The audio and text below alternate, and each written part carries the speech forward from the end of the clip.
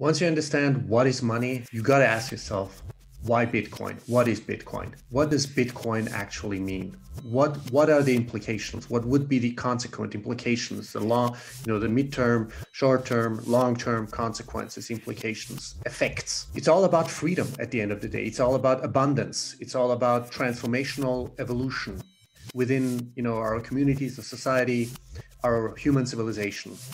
Free from nation states, governments, central banks, and any other centralized criminal entity, will it be national, supranational, what have you.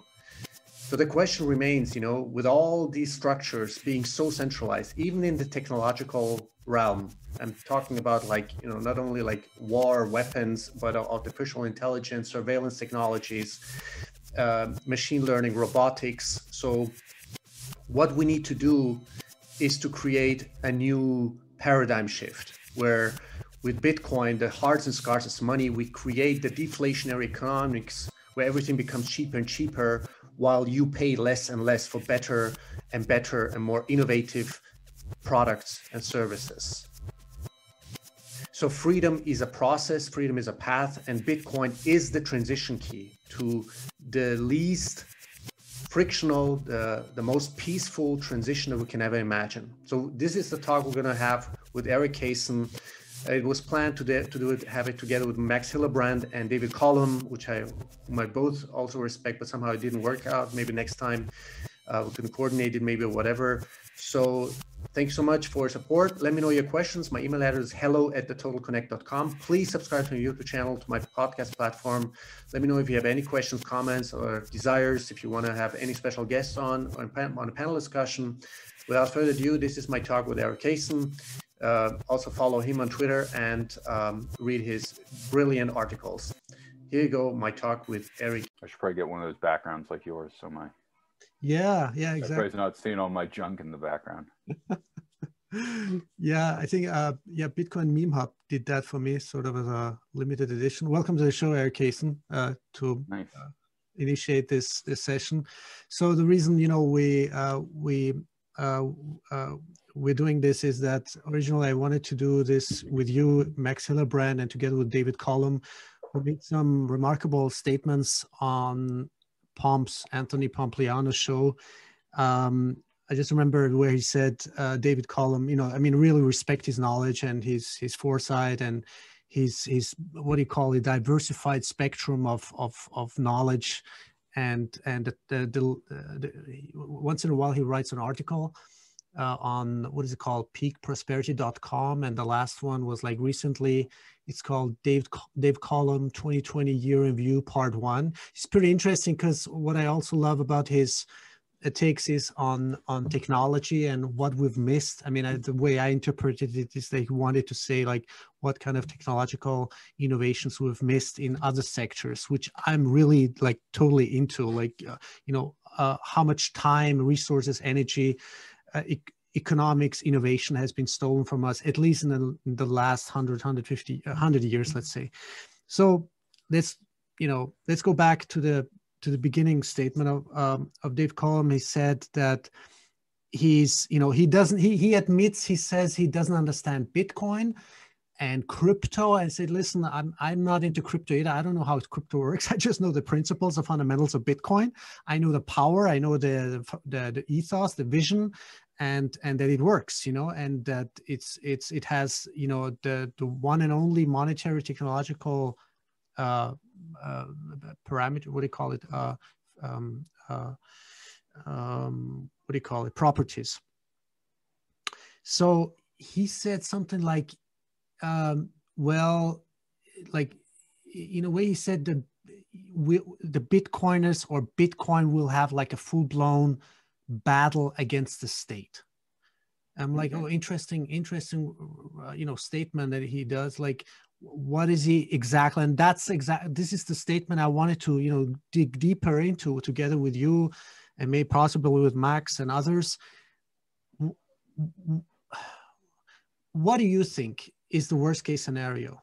like when you zoom out a little bit and see everything's been going on, like I've just been reading, you know, like people are like been vaccinated in Norway, in America, like 20 or 25 people have died in Norway. Like the full blown monopoly use force of, you know, power of violence, aggression and oppression and I mean, is that like the tip of the iceberg that we are about to see?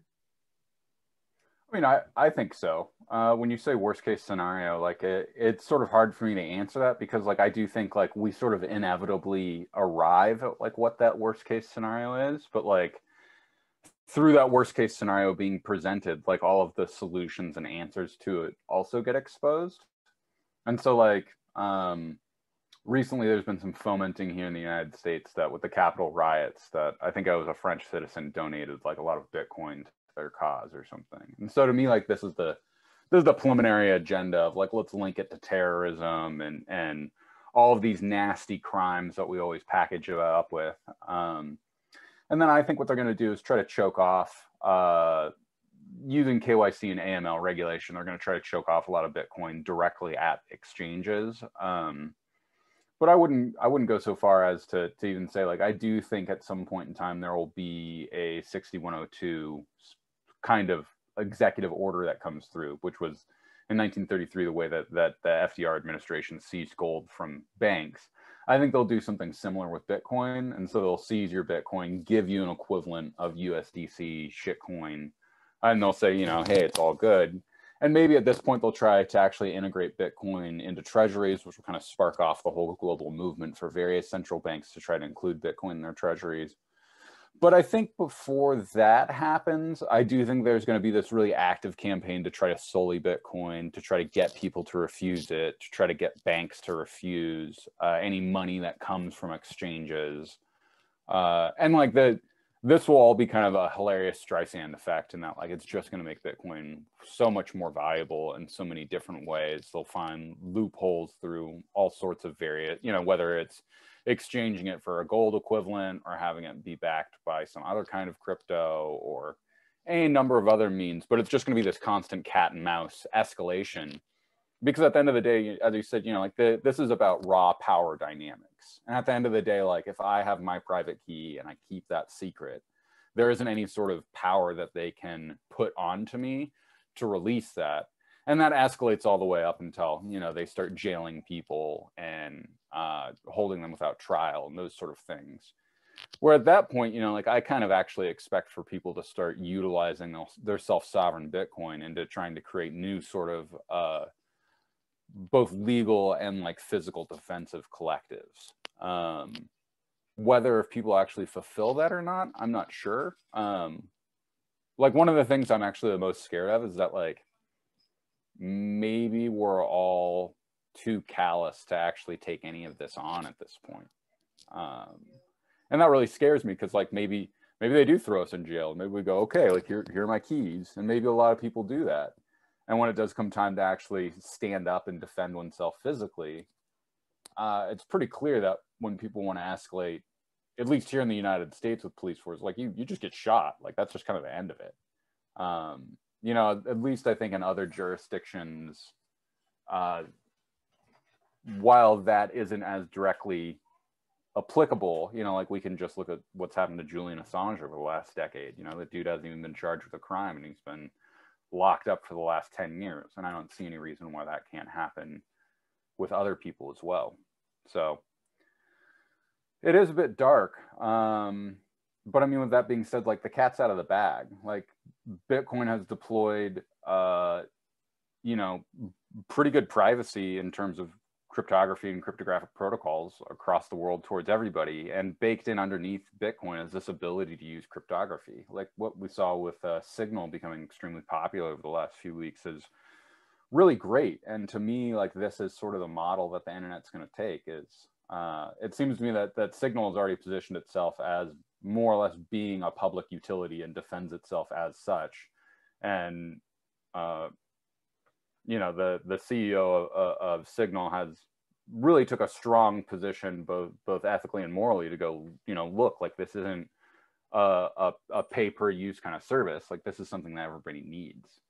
And so I think as this war escalates, there's going to be more heroes like that are going to stand up and build these kind of tools. And I think we're already starting to see that with Bitcoin. And I think kind of the last and final move essentially looks like something similar to Strike, but like without any kind of KYC or AML. Like it's just generally a collective that people can use to exchange their Bitcoin in a secure and private manner that allows for everybody to sort of network with one another utilizing it. Yeah, I mean, it's not perfect. It's not all these alternative or these new evolving technologies such as Strike or Signal, because I had just had a chat, one was a couple of days ago with Janine, the investigative journalist, her, who does a lot of private on Block Digest also. And she said something like, because I asked her, could we do like, as if paying cash, at least with small amounts, could we do small transactions anonymously? And she said she doubts it very, very heavily, because as far as she knows, there is sort of a KYC light, or the agencies, or well, not the agencies, but the institutions that might be involved in it, they could like, siphon off data from each other. And so it's not, because I said it would be great, if we could, if at least, for really small amounts like petty cash, or you want to do small purchases, that you could, transact as if you were paying cash anonymously, but it doesn't seem to be. And what Signal is concerned, I don't know. I mean, it works with phone number, and so I'm not sure about I don't have the insight, like how their privacy policies or terms and conditions really work. I mean, it's definitely better than WhatsApp, because WhatsApp is owned and controlled by Facebook.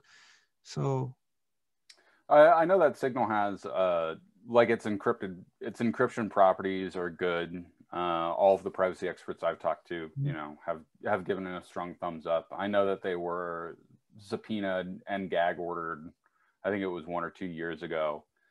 They really couldn't provide any data because the actual voice data itself is encrypted in a way that they don't have any access to it. In addition to the kind of metadata they're taking, it's pretty small. But with what you're saying, in terms of how powerful the panopticon is and the way that it can triangulate data, like this metadata based upon, IP traffic, web cookies, all sorts of things, like, to like be clear, the internet itself like is this absolute panopticon right now, and it's a fucking wreck in terms of the sort of toxic data it's spewing out that has not only identifying information, but privacy information, purchasing habits, yada, yada, yada. And so like this all needs to get rebuilt. And I actually think that kind of over the course of the next 50 years, what Bitcoin and the Lightning Network and, other protocols that are going to be built off of that, it's going to essentially become the new backbone of the internet that is encrypting itself in this more efficient way.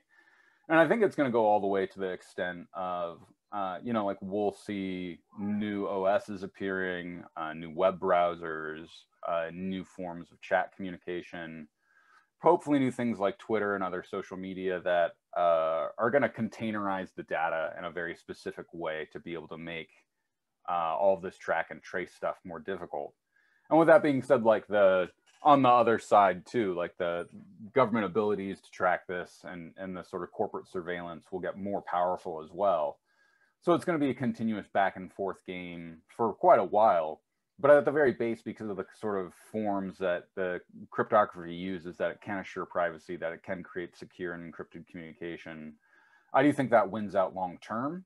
It's just a question of, do we have the actual will to build that stuff in the interim? And two is, if we have a strong reactionary basis that really goes after and criminalizes this stuff, that can scare people enough to not want to develop them.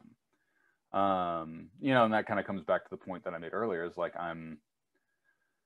my greatest fear right now is that people have been so thoroughly conditioned to not fight back, to not really actively want to develop and change things.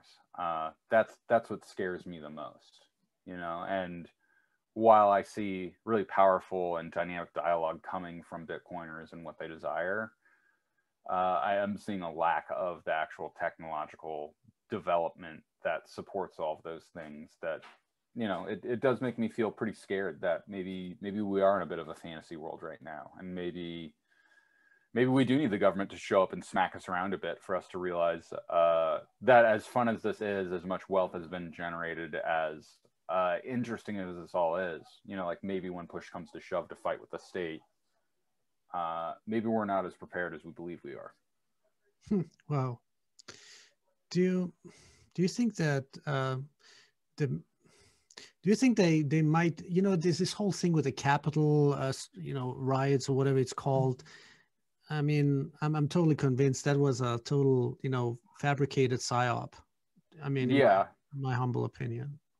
I mean, I would attribute it more to a Habermas razor kind of deal. Like, don't attribute to malice what you can attribute to stupidity. And so, like, I think these were a bunch of broy morons that more or less thought like, hey, like we'll just like waltz in, like seize the Capitol, like maybe we'll hang Pelosi, like maybe we'll hang Pence or whoever.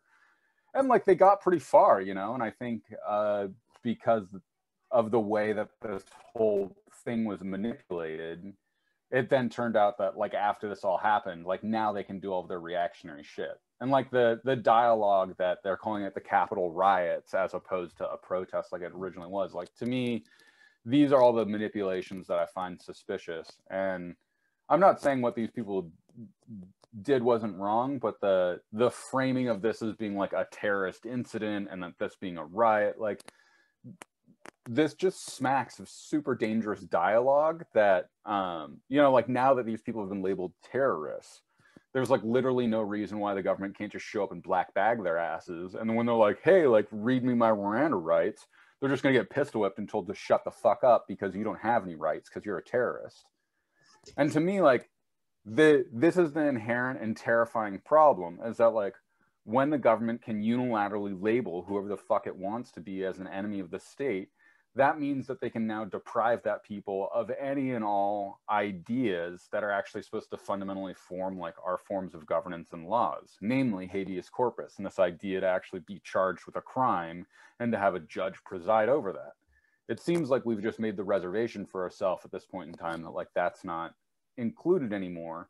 And to me, this is the extremely dangerous and slippery slope that we go down, that like now the government can just unilaterally label whoever it doesn't like as, or whoever's opposed to it politically, as a terrorist. And now they don't even need to deal with jurisprudence at all. They can just throw them in a fucking cage for them to rot forever. You know, which is very similar to what happened to Julian Assange. Exactly. And they didn't even need like a, you know, whatever. I mean, people, you know, are not really deep into the rabbit holes. You know, I don't want to even start with false flags but isn't that like the perfect form of distraction and political divide and Hegelian dialectic, like, you know, cause a problem and then people asking for remedy or whatever it's called, calling for, you know, a cry for help, for a solution, or at least they delivered the justification. Now they've delivered themselves the justification for everything that could. Yeah, and I mean, I think one of the biggest things is this entire governance model that is formulated and based out of fear and terror. And like the dialogue's really interesting because like they're not talking about the imminent risk that was posed to everybody as much as the fear of that imminent risk.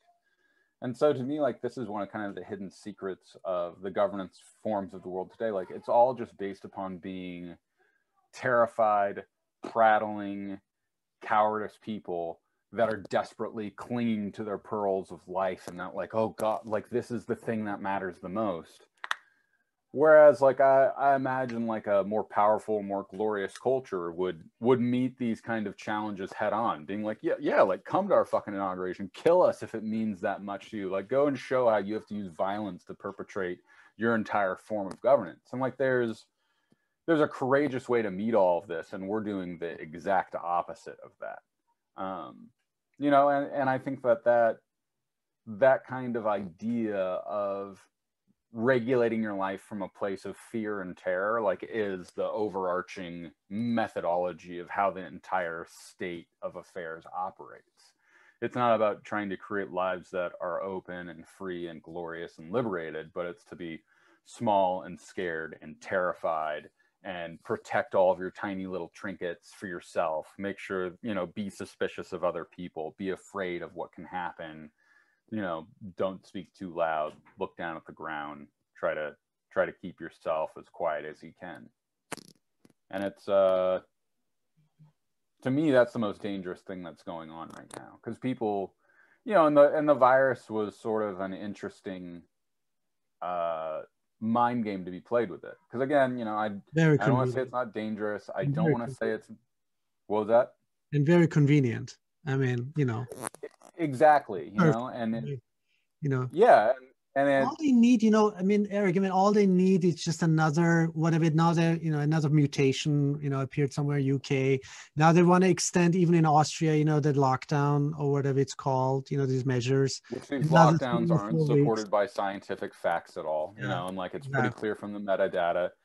The thing that upsets me the most is that like here in the States, like they've been shutting down different like outdoor parks and stuff, like state parks and county parks, and they had playgrounds shut down for a long time. And all of this was supported without any kind of scientific evidence. And to me, like, this is the scariest kind of 1984 stuff that we're going into. It's where we want to utilize the science that backs and helps us, but we don't want to utilize the science that doesn't support that dialogue. And it's all just very suspicious to me at this point in time, you know. In addition to, I had a coworker say this to me recently, but the idea of a society that wants to sacrifice its youth for its old, like what sort of form of a society is that, you know? And it's, you know, like I have a young child and he hasn't been able to go to school for the last year, and it scares me what it's done for his development, you know, and the way that we're supposed to be afraid of people when we encounter them on the street, or that we're always supposed to keep our distance from people and not hug them or be in close contact with them. You know, like these are all deeply anti-human behaviors. And it's unprecedented. And it's all coming. I mean, you know, I mean, look at this whole China thing. I mean, there's people like Michael Sanger, one of the attorneys, and, you know, a bunch of other investigative journalists, lawyers who've I think petitioned, or I don't know what to call it, or written like a long letter to investigate the, you know, the whole, you know, background behind the scenes, what's been going on with the lockdown and the propagation and the corruption of science, the corruption of data, and, you know, this whole interwoven thing between Bill and Melinda Gates Foundation, WHO, other institutions, even military intelligence. I mean, we don't even know. We just know the fraction of a fraction. And this is what makes me so nervous sometimes, because I'm like, I'm not going to let our daughter, you know, be vaccinated with some kind of, you know, whatever genetically mutated virus or whatever. And then people are dying in America and Norway. So, you know, I mean, what comes next? I mean, it's not going to be like that. Like, it's not like an apocalypse thing that I'm envisioning, but I'm just saying, you know, they could, I think they are able now to corner people now, you know, at least. Like, if you don't don't get this and that privilege or that and that benefit. And then with the central bank digital currencies, I mean, people have no fucking idea what's coming. You know? Well, and the lockdown to me was like it created this new and very powerful methodology of house arrest, where essentially the system was like, oh, like we can turn everyone's home into a prison, and then like through their compliance, we'll like slowly let them out of that prison. But if they don't comply, we'll just like keep them there. And so like I imagine in the near future, it'll be like, you need to get your vaccination or your kids can't go to school. You can't go to you can't do any of this stuff. And it's pretty scary because in that same vein, they want to literally deprive people of the economic right to life. You know, and like I've thought about this before, that like this is a sort of form of inverted eugenics, because like it's doing the inversion of like choosing who to kill because they don't have a life that's worth living. They're making the choice of allowing individuals to live because of the compliance that they offer. And then individuals who don't do that aren't within the purview or the protection of the state. You know, and like, you know, the virus has only been around for a little more than a year, well, supposedly, in addition to the fact that, you know, these vaccines are extremely new. We don't really understand what the long-term effects of them. And I don't know, it seems really dangerous to me that, like, particularly if less than, you know, I don't know what the death statistics around the virus is at this point, but frankly, you know, like, look, if 1% of the population has to die in order for the rest of the world to keep their freedoms and liberties, I'm choosing that. Like, I'm sorry to say, but like, if it means 1 in 100 people die in order for us to actually have freedom and have a meaningful thing, and for us to be able to say, no, governments can't unilaterally choose to lock down our life because of, quote unquote, the state of emergency. You know? Eric, I think your mic. Oh my, yeah. Sorry about that. I'll take this off. And Eric, you know, my girlfriend is a chemical engineer. I mean, she worked for many years in a lab, and she said this is so insane what they're trying to do. The one of the, I don't know which one is it, the Moderna or from Pfizer or whatever, you know, from whatever corporation it is. This one of the vaccines has to be cooled down, frozen down to minus 70 degrees Celsius. And she said, this is so fucking insane. You can't even do that. It's not practical. How are they gonna, like, you know, you can't put this in the refrigerator or anything, or in the fridge, you know. It's, you know, the transportation, the logistics, and then, you know, even if we just assume, you know, it's a super working, whatever vaccination bullshit they want to sell us. But the thing is, you gotta, like, you know, really freeze it up down to minus 70 degrees Celsius. How are you going to, you know, transition that, you know, from one place to another, and then to the end patient, or to the whatever, to the person who you want to inject that vaccine into? It's crazy, you know. You know, and to me, like, this is one part of the disingenuousness of this whole thing. Two is you figure how many people are getting vaccines that have had a temperature flux that's, like, not actually doing anything. And to me, like, this is just much more alarming about, like, all of this is done in the name of, like, life and health. But, like, there's no stopping and saying, but for, like, what form of life and what kind of health?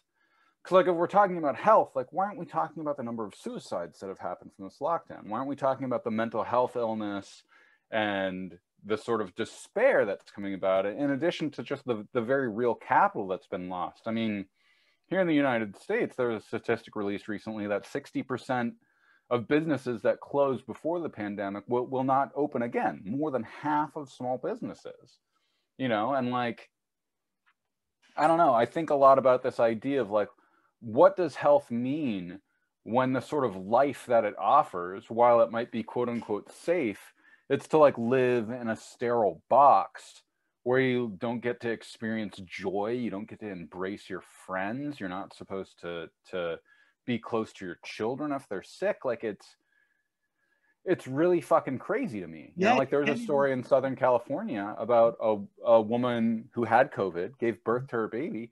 The state took her baby away from her. And then she had a heart attack because she was so fucking despondent about it and died. Oh my God.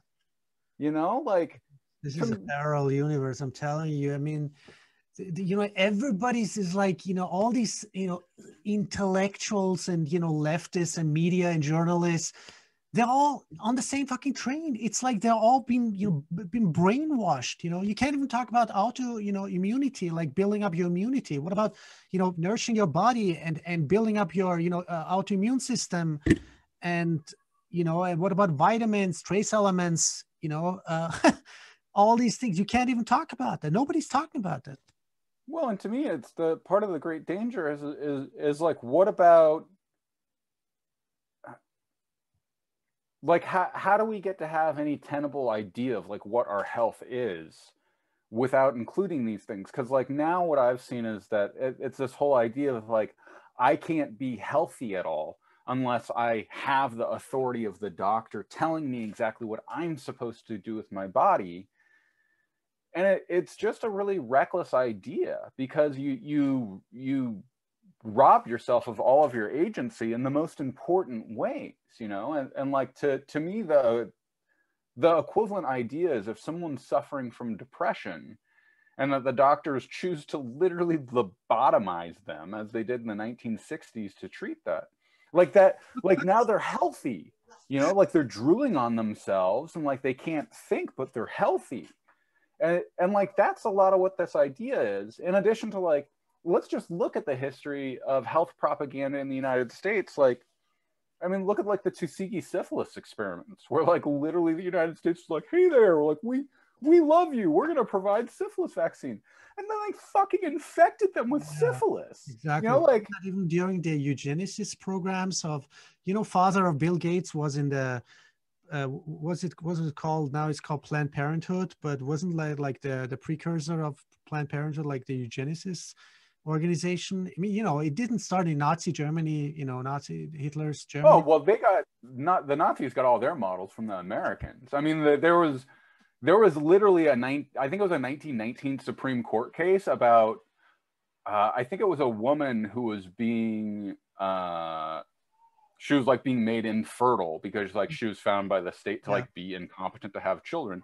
And like the Supreme Court literally upheld this. The Supreme Court was like, yeah, like we have a right to make it so that like you're infertile and can't have children. Like, what kind of a fucked up world do we live in where the state gives itself the unilateral right to deprive people of the ability to create children like that? I don't know, like, whether one is religious or not, like that seems to be fundamentally evil to me. Like there doesn't seem to be any thoughtful, kind, generous, considerate aspect to depriving someone of the ability to have children. Like that just seems purely fucking wrong.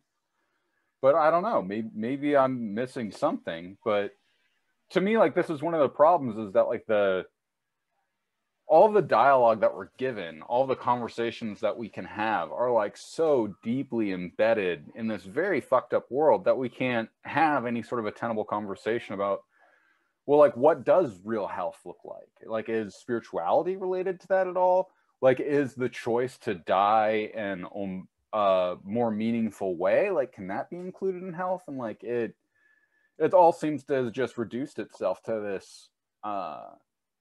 this silent prattling terror that like isn't even allowed to speak. It's just to live in this constant state of hung anxiety, you know? And that seems to be the most powerful thing that the state can do, you know, is make you believe that you don't have agency, make you believe that you can't think for yourself. And if, you know, I was recently reading Immanuel Kant's, he has a short essay called What is the Enlightenment? And it really struck me because in that essay, he says the real motto of the Enlightenment is to have the courage to think for yourself. Yeah. And I think like that's sort children, by the way, you know, we got to really empower and inspire and really, you know, teach our children like to question everything, you know. Mm-hmm. We never learned that. I never learned that in school. You know, it was like you know, very conservative school. I mean, when did we ever learn like to question the narratives that, or the whatever, the science, or you know? Well, and it's to use that, you know, the very real idea of thinking, of reasoning in a way to say, wait, is this actually what works? Like, what sort of things do I know and understand? And to link that back to Bitcoin, like that's kind of the powerful and important thing that's going on, is people are really thinking for themselves and going, okay, there's a fixed 21 million units. They can't make any more out of thin air. They can do that with all this other shit, or go like, hey, Bitcoin's kind of the better thing. But I've noticed more and more of that. Bitcoin itself seems to just be this generalized shilling point for people to show up at, to be like, hey, I get that pretty much this entire society is a fucking scam that's built on this criminal, predatory behavior. Mm-hmm. And this changes it, you know? And so I very much believe that Bitcoin operates as you know, much more importantly than the actual monetary system. Like, it actually operates as a new global commonwealth for people to show up and participate and work together to try to build these new systems that are based upon the fellowship of the mutualism that these sort of new rules create, which is why these peer-to-peer protocols are so powerful and important. But, you know, we are in the belly of the beast right now. Yeah. You know, Eric, I mean, I'm not concerned about Bitcoin. Bitcoin is going and will succeed. It is already succeeding. You said it already, the cat is out of the bag. I'm just trying to, somehow zoom out a little bit and, you know, I mean, you just talk about this whole system, like, you know, Bill Gates, he also, however is interwoven, you know, with whatever deep state intelligence, military. I mean, there's a lot of people, I think, who are either with one or both foot or both feet in the military industrial complex or intelligence.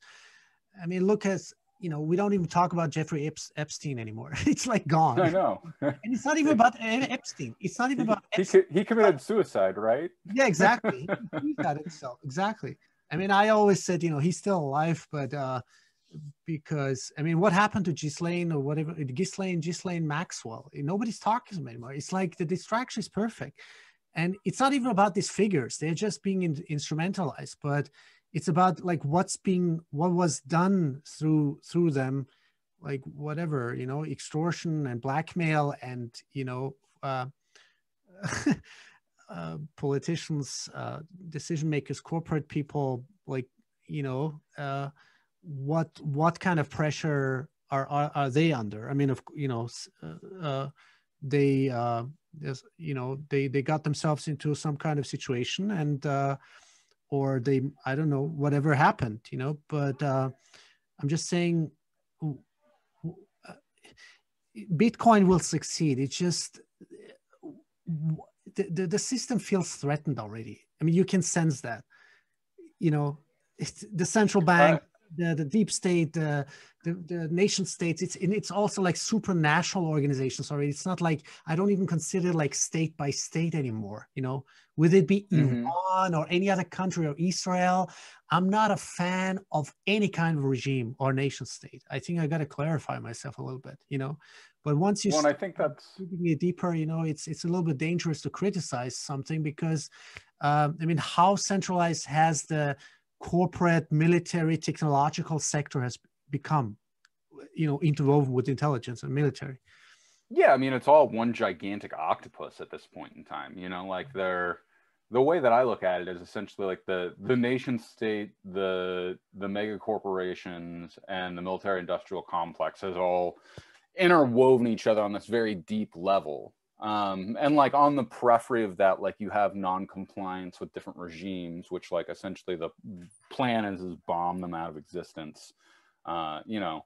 And then like once you've bombed them out of existence, like send in troops to like enslave their people and do other horrific things. Or you have like the total reaction on the other side of where you have like, you know, the Taliban or ISIS, because they're just such fucking crazy batshit people. Like they can actually challenge the power structures, not because like they have any great plan, but just because they have like the pure horrific violence that they can use to kind of conduct that. And so like we find ourselves in between like you know, essentially a rock and a hard place, because we either get the corporatized sociopaths or we get the, you know, these other sort of insane periphery movements. And it's really sad, you know, like I think the only way to change it is to try to build a new sort of political consciousness. And like what I see that as being in the United States is trying to actually put power back in the hands of the actual different 50 states that comprise of the United States. Right. And I think, you know, that model would probably work well with, you know, in Europe. Does Austria have provinces or states or? Yeah, states, like nine states, you know, like, yeah. And so to me, like, I think part of the plan is trying to push power back into those states to try to take power from the federal government. You You know, and I've talked a little bit about this. I'm not sure what it would look like, but in the United States, our Constitution and Article 5 of the Constitution, there's actually a way that we can ratify and amend the Constitution directly through state legislatures and totally circumnavigating Congress at all. And I think essentially we need to have a political collective that starts trying to utilize that method to pass an amendment to the United States Constitution that essentially starts trying to strip out components of the federal government and push that power back to the states. But who knows if that shit would even work. And being an anarchist, like, I'm pretty fucking against trying to take any sort of a legislative route. You know, like I'm much more interested in people trying to gut the system personally and from without, which is one of the reasons why I'm such a big Bitcoin fan. And I think, you know, this sort of fantasy of Citadel and other things, I think a more serious dialogue has to happen. And not to say that this needs to be one place, but I think almost everywhere in the world, people need to start trying to collectively start living with other, mostly Bitcoiners, but I'd say if you want to try to have a more broad, libertarian-esque sort of idea to unite people, that would probably be the best. Because I think, like, as terrible as this huge overarching apparatus is, I do think when you find communities that are working together and that on a local level know and understand and care about each other, I think that's a pretty substantial influence that it can have. You know, because also, like, when the powers that be swoop down, they need to find a foothold somewhere. And if they don't have people within a local jurisdiction to put down that foothold, it changes a lot. Yeah. And I'm asking myself, I mean, what's left of, you know, let's just stay within the United States. I mean, what's left of the self-sovereignty of Americans, the Constitution, the Bill of Rights? I mean, what's really left of it, you know, in practice? I mean, nothing. And like that, it's just a piece of paper that is supposed to give us pause to have us believe these things. But I mean, look, like the president of the United States was banned from Twitter because he said shit people don't like. Yeah. And people are like, oh, but he was inciting violence. That's like yelling fire at a crowded theater. No, it's not. I get you don't like it. I get it is misinformation. I get that it conflicts with the general agenda. But like the thing I really want to emphasize is that the sitting president of the United States had a method of communication taken away from him because people didn't like what he was saying. Right. And yes, these are things that conflicted with the idea of this being a free and fair election and other things, but I'm really struggling to understand why it didn't become a concerted campaign of trying to meet misinformation with information, and also with trying to utilize all the other apparatuses outside of silencing them. You know, like there's just a really, really bad historic precedence of what trying to silence people for saying what they believe and how that goes. You know, and I find it deeply alarming that most of my liberal friends who believe that Trump is the source of all of our problems in the United States. Okay. I'm not a fan of Trump either, but I think he's, with all his narcissism and whatever, you know, psychotic conditions he's got, I think he still has some, you know, values or whatever it's called. I mean, I'm not a fan of patriotism either, but you know what I'm saying? I mean, he's got some principles, I think. He, you know, even though I don't agree, and he's still a puppet. You know, a president is after all, you know, he's like so many layers underneath this military-industrial complex or deep state. So, you know, when you go into a presidency, you got to know what you're up to. I mean, you got to know what you're dealing with. You know, you get the orders and you execute. Otherwise, you know, you can't go. I mean, we just, you know, just think of Kennedy, you know, who tried to do this and that, or, you know, introduce, you know, specific bills or executive orders. Yeah, I mean, Kennedy was obviously killed because he was fucking with all the wrong stuff, right. And they were like, we gotta off this guy before he really fucks stuff up for us. You know, which in a lot of ways, like that, to me, like that's kind of was the second critical intervention of the deep state in like moving forward its agenda and making it clear that like it does have a right to going over anybody's life. I don't like Trump. I think he's a moron. I think you know, he's done a lot to damage the idea of what the American presidency is, and I like that because like I remember I had an anarchist friend when Trump was elected, I remember he was a huge Trump supporter, and I was like, why? He was like, dude, he was like, this man is going to fucking destroy 9/10 of this country in 4 years. Like, he accelerates the agenda by like 20 years at least. Like, he was like, we should all be really appreciative of him doing this. And I was like, he's got some valid points. You know, but to me, it's going to be more interesting watching the Biden administration come in and like essentially all of the tactics that Trump was able to try out and make efficient through his administration. The liberals now get that going, you know, and like with Biden's $2 trillion pump it plan, you know, that's just like, the beginning. I mean, you know, he's going to print the shit out of everything. You know? Oh yeah, I mean, I expect to have an $8 trillion package by the end of next year. It's good for Bitcoin. Good for Bitcoin. That's what I'm saying. Bitcoin will succeed one way or another. I mean, we will see. I think, you know, we won't even think or, you know, denominate anymore in dollar or fiat or euro terms. We're gonna think in purchasing power soon, because it's going to go beyond the stratosphere in the next. That's my conviction. Within even much sooner than anticipated. This is not. I think it's gonna. This is not what I'm concerned about. It's going not only institutions, everybody. I think even Elon Musk is right now, communicating with Michael Saylor how to play the book, and how to play the whole script, and I think he's all these institutions and family offices and pension funds, and the FOMO is kicking in. So it's unstoppable. I think what I'm trying is to describe here my concerns is that it has become people, it just because most people think for themselves something is not possible from their perspective. They think others wouldn't do such a thing. If we talk about reduction of population, I mean, we said even before recording, I said, this is not about politics. This is about control. This is about power. This is about obsessive power, obsessive control, and obsessive, whatever. It's what do you call it? Like profit greed. But that's like the corporate level. But I think on the layers much higher, this is real about controlling humanity with all the technology going on. For sure. This is a pure power dynamic, and I think. My most recent essay that I published was on Carl Schmitt's The Concept of the Political. And he's very pedantic in that, the political is what fundamentally involves the right to life and violence. Like, if you can kill somebody, that is the most political thing. It was you need to think in terms of this idea of between friend and enemy, and how one can reserve that right for themselves, that if somebody is a strong enough enemy, you have a right to destroy them.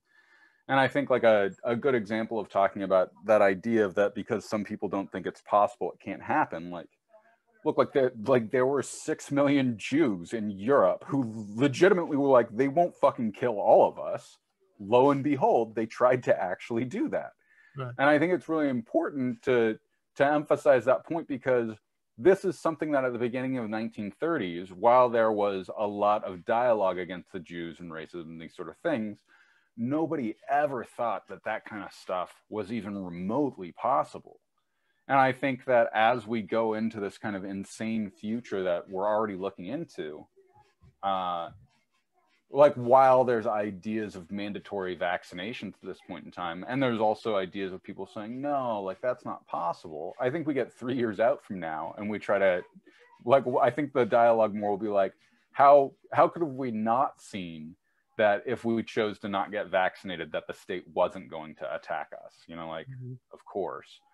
And I think furthermore, that and I agree with you, Bitcoin's going to win. It's going to continue to deflate forever. It's going to be a real thorn in the side of those who want to control money and power. Especially Christine Lagarde, right? We're talking about the criminally convicted, former IMF chief, who's found guilty, convicted criminal felon, of embezzlement because of whatever, she should have challenged the arbitration, whatever, and then 400 million went to a friend of Sarkozy. And then she talks about funny business. Bitcoin is a funny business. $2 trillion are being whitewash laundered every year through all kinds of institutions, big banks, and it's so hilarious, Well, yeah, it is funny. And like you can kind of laugh at it if you can like step back from how horrific the things are. And like I don't know, like anybody who trusts these people or what they say, I was talking to a younger kid, you know, like a teenager about a week ago, and like sort of the starry-eyed hope. I just like I realized like it was a youth thing of you know, and eventually I was like, look, kid, I was like, I get that you really believe in the wonderful glory of the government to be able to do great stuff and to help. And I was like, and I want to be clear, that is absolutely true. There is a possibility for that. That is not this government at all. You know, I'm like saying that, who's kind of like, huh, I wonder. And I emphasize this because like, I don't want to take away the idea of that, like, maybe we could fix all this shit and make government into this great thing that's really helping people, operating judiciously, blah, blah, blah, blah, blah. That's not this current system at all. And like, we really need to try to move away from a belief that this is what it is. You can't fix this. I mean, come on, people have this naive, I don't know, believe that, you know, we can fix things from within, or we can restructure or transform the existing, you know, legacy system or governmental structures or centralized, you know, entities. It's over. We gotta like, you know, build from scratch, and that's the only one and only thing that is, and that is Bitcoin. You know, otherwise it's doomed to fail. You know. You know, and like the other thing that kind of scares me is like the generalized infrastructure of this entire life that we have. Like, it's not conducive to trying to live in any more of a long-term, thoughtful way. You know, like, despite the fact that I live in a great agricultural region that can grow fruit really well, like, there's pretty much no fruit around me. There's a shitload of wine grapes, and everybody makes the shit out of wine around here, which is not very useful to the local economy, but it's really useful to the international economy. You know, and like, until we start restructuring things on these smaller localized levels, that we start really trying to develop our own communities for what we need, start educating our kids according to what are real principles of actual education. And like, this restructuring is from top to bottom. And there's this really interesting cat and mouse dynamic that keeps going on, because like the decentralization and the recreating of new kinds of media, from music to YouTube videos to TikToks, or all of the different forms that there are, it's this great presentation of how new forms of entertainment can be disseminated. However, they're all getting caught up and captured in all of these new forms and systems of control. And when we finally arrive at sort of the Bitcoin equivalent of a YouTube, the Bitcoin equivalent of, you know, a SoundCloud, of all of these different things, that like, stuff's really going to change. And, you know, while Signal does leave more to be desired in terms of like not using phone numbers of other encryption schemes, it's a start in the right direction. And I'm hoping that those are the sort of movements that are going to start unlocking stuff. But truth be told, like, I think shit just has to go into kind of wacky gonzo land for a while. Like, I think governments have to hyperinflate currencies. I think there has to be a lot of struggle and difficulty and trouble for a while. And it's scary because, like, we have our Bitcoin, we have our lifeboat, we'll be okay. Most other people, that's probably not true. You know, most other people are going to have to take their $600 from the government and go back and beg for more at the end of the month. You know, most people are going to find one day they go to withdraw money from their bank account to pay for a down payment on their house, and they can't get that money. You know, like, it's going to be a lot of very painful lessons for people repeatedly, until it finally gets to the place of, oh, we should never trust these people with anything ever again for any reason. Yeah. So UBI, you think UBI is coming one way or another? Oh so, yeah, that come. money printer goes brr, and that's going to go on. Otherwise, forever. I think it's going to be like a bloody civil war, and people are. I mean, we're probably going, like, you are, you know, more or less on the countryside or you know, agricultural side, and we're moving probably next year, this year, April, May, more to the countryside. You know, so we're going to have like animals and plant, you know, things. Nice. So I think they'll build more breakaway civilizations. What I'm trying to say, you know. And that's what I'm really seeing and hoping for more, is more and more people are kind of talking and thinking in that way. And while I haven't seen strong movements to try to communalize and actively create those communities. I do already see that a lot of people are making those choices, you know, and like I moved back to the hometown I grew up in just because like I know everybody here. So if like anything was to go down, like we have a wide network of people to help out. In addition to like, there are a lot of fruit trees and other agricultural things going on. So if food supplies got short, would be cool. You know, but like we're probably even going to move farther out. Like I'd really like to get a piece of land by the coast, because like I think as you know, what's happening with the kind of global pollution levels and changes to the climate, like I'm pretty afraid that you know, summers are going to start becoming these pretty radical events that'll probably kill off large handfuls of people, because you know, here in America, we have a shitload of people living in the middle of the desert, you know, cities like Phoenix, Arizona. We just need one event for the power to go out for an extended duration to, you know, kill off 100,000 people or something. So I don't know, like the whole transition out of this industrialized totalitarian society, it's going to be painful, you know, and I wish I could say it would be a nice kumbaya of us making the decision to create a totally new political identity. Mm-hmm. But the truth is like most people can't even consider the idea of like a non-status form of politics. Yeah, like people, that's the thing. Yeah. Yeah. Like the best people can do, particularly in the United States, is the idea of like a third party, like the Libertarian Party. But the idea of trying to dispose of this way of being and organize differently, because people, they think in chaos. Yeah. Even I think who was a, you know, prominent podcast, I'm not going to name him, but you know, he's, I don't know, sometimes he makes statements of like, you know, hasn't he learned anything?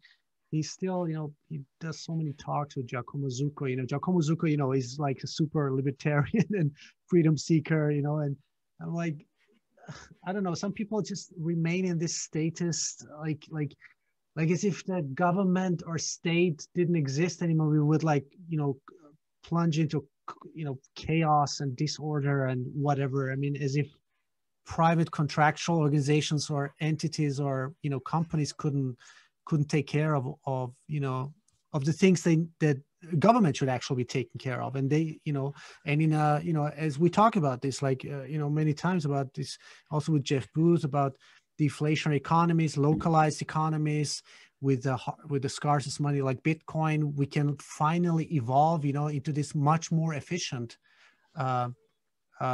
super society, you know, where. And I think we'll get there. I think the struggle to get there is going to be pretty difficult. And a large part of it is going to see governments break themselves through hyperinflation. Because I think one of the things is as they go into hyperinflation and they start seizing Bitcoin, like I very much expect for the state to start like actively hunting super wealthy people and for like it to become a pretty crazy dynamic, you know, and like, most of these wealthy people got to their position through the relationship that they have with the state and, you know, getting sponsorship and all of these other things. But it's also pretty clear to me, like there's a whole Ouroboros concept that happens at the end here where like it eats itself. And so like, I very much expect in California, at least, like I very much expect us to go after the wealthiest people to like try to extract wealth from them directly. And it's an unwinnable game, you know. I think it's kind of comical because like everybody sort of knows all these things and they've been reviewed, but when it actually comes time to do it, there's this thought that like not us for some reason, you know. And like that's the kind of place that we're at in the United States right now with like, well, inflation happens in other countries but not to the United States. And while I think like the exorbitant privilege the dollar has, it's going to last a little while longer, you know, its days are definitely numbered at this point in time. So we'll see what happens with it. But, you know, it's troubling because while Bitcoin has given us this new sense of liberty to cling to, you know, it's like getting this sparkling, glowing jewel in the darkest of night. Like while it's shining brightly, you like realize how fucking dark everything is around you. You know, and like and I've talked to John Vallis about this a bit. Like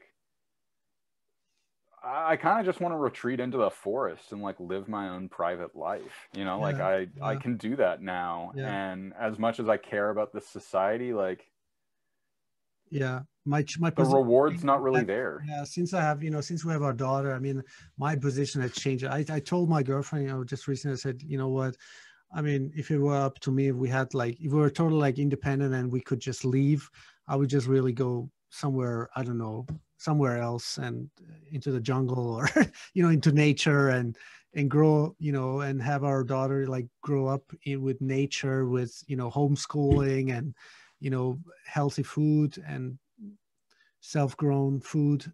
So I don't I know. mean, more and more Bitcoiners are talking about this, and I'm starting to think like we just need to find some jurisdiction where we all feel comfortable Yeah. and could, congregate on it. And like, it'll probably be weird. There'll probably be hiccups, but I think that would be for the best. And that's what I'm looking for. So if any listeners, know of a good place, or like, I know in New Hampshire, they've had like kind of the liberty movement out there, but one of the difficulties for me is like, I really love where I live. I obviously know that any successful Bitcoin citadel or capital isn't going to find itself into California. So that's pretty difficult. But I don't know, maybe the Oregon coast or something like that. I think that would be a pretty safe and open place. I like that they decriminalized psychedelics recently. Yeah.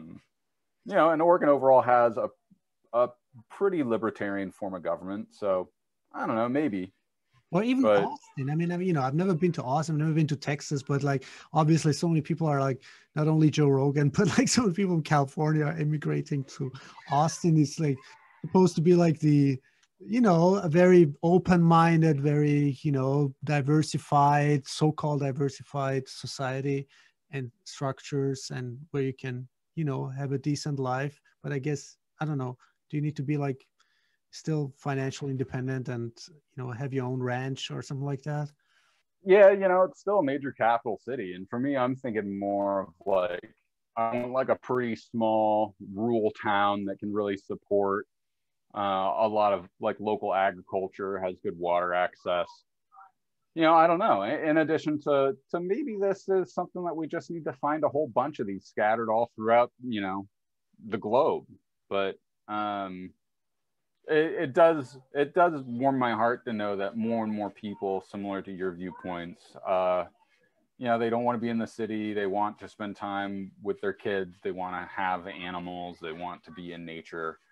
And I honestly think that that's where a lot of the solutions are going to come from. Like we can unplug more. We can blind the panopticon and not participate in it. We can be far enough out that when strangers do come along, we can recognize them and identify them. And I think that that's sort of the life that we have to offer ourselves, is that, and I think the pandemic has been helpful in kind of displaying that, like the form of life that's available in the cities is one that's of compliance to this whole system. Whereas when you get outside of cities, there's a different form of life to be had. It seems like, there's this like parallel matrix or universes. It's like one is the technological advancing, innovative society. I mean, it's just too much emphasis for me on this digital realm, would it be the internet, the I don't know, the communication thing, the artificial intelligence, but then in so many other sectors. I don't know where, I'm just asking myself, where are those entrepreneurs? There's a bunch of good, decent people. I'm not even sure Elon Musk is a good, decent man, who wants to innovate, who has a vision. But there are, I guess, thousands of Elon Musks out there, who want to innovate in a specific field. Would it be, I don't know, hydrogen engines, energy production, environmental cleansing, transportation? Where's the innovation? Why is there so much focus on the digital realm? This is what I just don't grasp. I think that's coming. I think the digital realm has had this weight to it that's allowed for essentially kind of like an exploitive capitalist greed to happen. But I also think with like Bitcoin being at where it's at, I think we're going to see much more innovative investing going on, in addition to I think this tension between entrepreneurs and capitalists is starting to become more and more tense. Mm-hmm. Insofar like the entrepreneur is trying to fundamentally create something new that changes how a system operates, whereas the capitalist is just trying to get the total assurance of the return of their profits. Yeah. And I think Bitcoin really helps emphasize that tension more and more, to a place where like I think we'll probably start seeing really powerful modes of fundraising utilizing Bitcoin, not to create a shitcoin project, but to try to do something really dynamic and different. You know, maybe I would really love to see some kind of you know, like a space startup that's like using Bitcoin to help fund itself. I'd love to see like a rail cannon project or something like that. And, you know, I mean, I'm sure there's so many Bitcoiners out there who are so-called Bitcoin OGs, and I'm hoping, and I think they have the ethos and the vision for that. They'll be the first ones who become, you know, multimillionaire, billionaire, or trillionaire. And I'm hoping that they will really start creating those structures, infrastructures, and the 0 to 1 technological innovations. You know, with all the geniuses, there are so many ingenious people out there, you know, whether it be engineers, scientists, inventors, you know, entrepreneurs. Like if they just come together with the power of Bitcoin, I think we can achieve miracles, to be honest with you. I mean, and that's why I would love to see a collective like that get together and build a new city, you know, from addressing housing to, you know, water issues to sanitation and sewer, like the entire infrastructure getting rechanged, in addition to like this idea of bringing back Baroque architecture or other like these really beautiful and incredible cities, you know. I'm like, to be honest with you, something I've been doing more myself is just writing more fiction so I can just steep in. Yeah, because like I want to really steep in these ideas more deeply, and like I don't want to deal with the messiness of reality. Erik, let's make a movie. If Bitcoin ever goes to, you know, astronomical heights, I mean, I want to make a movie like based on authentic background and facts and you know, on a vision, you know. Wouldn't that be like something that we could give to people, like a vision, like not only, you know, we don't need to pitch it, but like this is the reality we can create with everything that we have already. I'm down for that. I think, yeah, I think it would be a lot of fun, you know, and like that's why I keep coming back. Is you know, I want to help spread these visions, and I really do want to help create this freedom for people too. You know, I want them to dynamically engage with me and show me that they're interested, but you know, if they can hold up their end of the bargain, I want to hold up my end of the bargain. So well, I need to get back to my kids shortly. Yeah. Hey Erik, it was great talking to you. We need to continue this maybe in the near future. I'll try to coordinate this. Unfortunately, it didn't work out this time, but oh, no worries. It's always a pleasure talking. I always enjoy it greatly. Congratulations again, my friend. And yeah, I look forward to the next conversation that we have. It's always a lot of fun. Yeah, really happy about that. Okay, Erik, take care, all right? All right. Thanks, man. Be well. Ciao. Hey, so how'd you like this conversation? I hope you loved this conversation as much as I did with Erik Cason. Please make sure you follow him on Twitter and you read his excellent articles. It's just really mind-blowing. Our talk was really mind-blowing. We covered a lot of topics and we really went deep into the rabbit hole.